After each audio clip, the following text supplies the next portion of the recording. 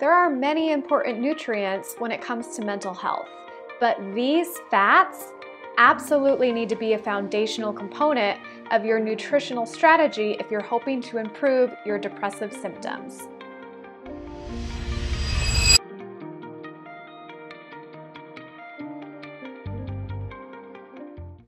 Hey there, I'm Jess. I'm a clinical nutritionist, and today we're going to be talking all about omega-3 fatty acids. We're going to go through not only why they're essential, but why they're very important for mental health depressive disorders. So we're going to get into a little bit of science in this video so that you can understand the mechanisms of action at play when it comes to their role in mood regulation. And then I'm going to go through some very practical tips for you on how to increase these fats in your diet. And you're going to want to stick around till this point because I'm actually going to be talking about something that I think gets missed a lot, even in my profession, and it's really important when you're trying to increase these fats through your diet to make sure they're bioavailable. So we'll get to that in a little bit. Let's first start with talking about what exactly omega-3 fats are.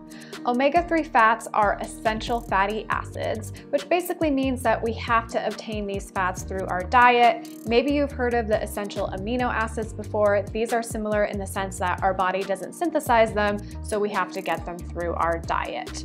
Omega-3 fats are polyunsaturated fats, which basically means that they're liquid at room temperature, as opposed to a saturated fat, which would be like coconut oil or butter or lard, that's solid at room temperature.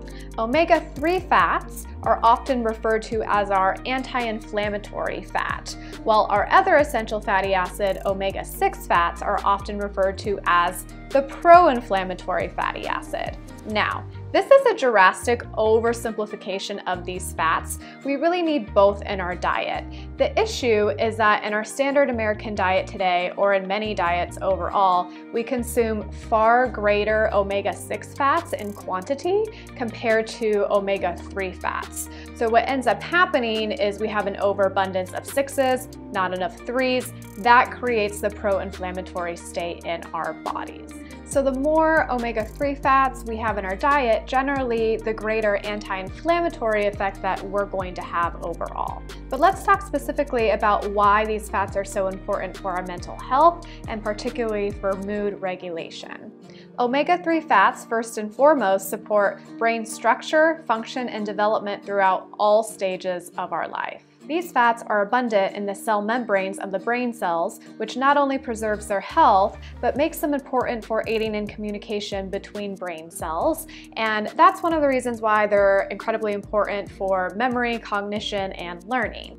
A lack of these fats, particularly in ratio to an overabundance of omega-6 fats, is not only going to cause inflammation throughout the body, but it's going to cause a lot of inflammation, particularly in the brain. Inflammation in the brain is a serious cause of mood disturbances, particularly depression. This is why studies that have investigated the effect of omega-3 fatty acids on depression have found pretty good clinical outcomes when it comes to the effect that omega-3 fatty acid supplementation has on depressive symptoms compared to placebo. Now, in addition to reducing inflammation in the brain, omega-3 fats may also decrease depressive symptoms by supporting healthy neurotransmitter function. So let's talk about that.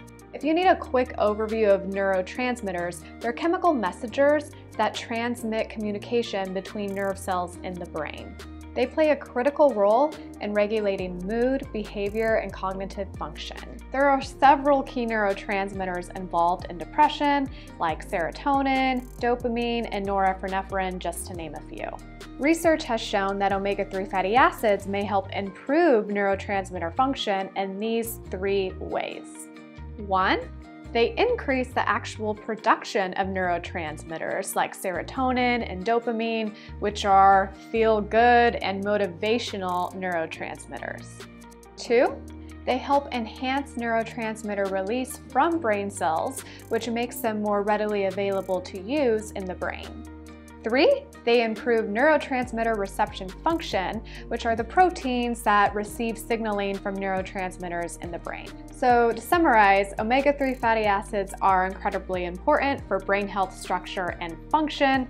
They reduce inflammation in the brain and they help improve neurotransmitter function, all of which are critical for mood regulation. Now, I mentioned earlier on that I wanted to talk to you about something that I believe a lot of people completely miss when it comes to these fats, and that is that not all omega-3 fatty acids are created equal or provide you with the same benefit. There is a plant form of omega-3 fats called alpha-linoleic acid, known as ALA, that you get from foods like walnuts, flax, chia seeds, and hemp seeds. But these fats actually need to be converted into EPA and DHA, or more bioavailable omega-3 fats, before they can readily be used.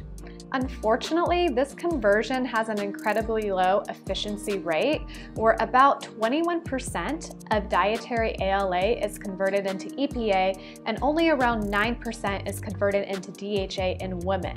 In males, it's even lower, where approximately 8% of dietary ALA is converted into EPA and only 0 to 4% is converted into DHA. There are a lot of factors that go into this conversion rate, a huge one being genetics. So you may naturally have an efficiency rate that's a little bit better than some of which I mentioned, but you might have one that's actually a little bit lower or worse, and there's not really a good way to know, and that's why I don't recommend that people rely on ALA forms of omega-3 fats for their omega-3 fatty acid consumption. Now, there's nothing wrong with those foods that I mentioned, like walnuts and chia seeds and flax seeds. I just think it's important to know that those alone aren't going to get you the requirements that you need in order to have this antidepressant effect. It's also just good to watch out for marketing ploys and purposes where people specifically market something as being an omega-3 fat, which I guess in reality isn't untrue. It's just kind of missing a really important piece of the story.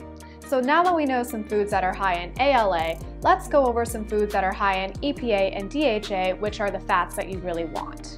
Dietary sources of these fats are going to be those fatty fish like salmon, mackerel, cod, trout, herring, sardines, and if you don't eat fish for any reason, algae is the one plant-based form of these EPA and DHA fats that you can get. There is a small amount of these fats in eggs, meat, and dairy. It's also really cool to note that if you are getting an amount from eggs, meat, and dairy, while it's not going to be high as it is in fish, if you get really good quality sources of these foods like pastured-raised eggs and grass-fed beef, they actually have been shown in studies to have a higher omega-3 to omega-6 ratio. So the quality really affects the omega-3 content of these foods. On the other hand, let's talk about foods that are high in those omega-6 fats. Those are really gonna be industrial vegetable oils, okay? So any vegetable oil like canola oil, grapeseed oil, safflower oil, cottonseed oil, soy oil, etc. There's also small amounts of these fats in really healthful foods like nuts and seeds and chicken, but if you want to try and reduce the overall amount or quantity of omega-6 fats that you're eating, the biggest bang for your effort is really going to be decreasing those vegetable and seed oils. Which brings me to the next point, which is what is the easiest way or the few easiest steps that you can take to either increase your consumption of these omega-3 fats or improve your 3:6 ratio. So there's three things that are really going to have a huge effect. One is going to be increasing your consumption of fatty fish, okay? 2 is going to be decreasing your consumption of those vegetable oils. And a side note to that would be to decrease the amount of times that you're eating out a week. One thing that I always tell people that I work with is that, unfortunately we can't live in a bubble, but every time that we go out, they're likely using canola oil or another vegetable oil because it's just very cheap, right? So when we're at home, one way that we can take control of our situation is by only using other oils like olive oil and avocado and coconut oil. But If we are someone who eats out a lot, then decreasing the amount of times that you're doing this may also significantly decrease the amount of vegetable oils that you're consuming. And the third one is to take a fish oil supplement. There is a reason why fish oil supplements are so generally recommended for overall health. This is going to be the best way that you can start to not only increase your omega-3s, but potentially work out these ratios. So for example, also when I work with people, I let them know that they might have to spend 3 to 6 months high dosing an omega-3 fish oil supplement, and that will ultimately help balance out those ratios. And then in time, they can either 1, reduce the amount of fish oil that they're taking a day, or 2, see if they can maintain that balance by relying on their diet. Now, quality does matter when it comes to fish oil supplementation. I generally don't recommend that you get these at like a drugstore or a big box store, and you want to get them from a brand that specializes in making fish oil supplementation and products, or else you might just be consuming rancid fish oils. There are a few brands that I recommend, like this one and this one. Yes, that is my dog's fish oil. He needs fish oil as well, but I have taken it when needed to in certain circumstances. I also wanted to let you know that one of the studies that looked at the clinical effect that omega-3 fatty acid supplementation had on depressive symptoms found that the supplementations with higher doses of EPA resulted in a greater antidepressant effect. So when looking for a fish oil supplement, you want to look for one that contains a decent or higher EPA content in there. I have went ahead and did that research for you and found some products that I believe are going to be perfect that I linked in the description below, so you don't have to go searching for anything. I've totally vetted them, and these ones have a great abundance of EPA and DHA, but have that extra EPA boost in there as well.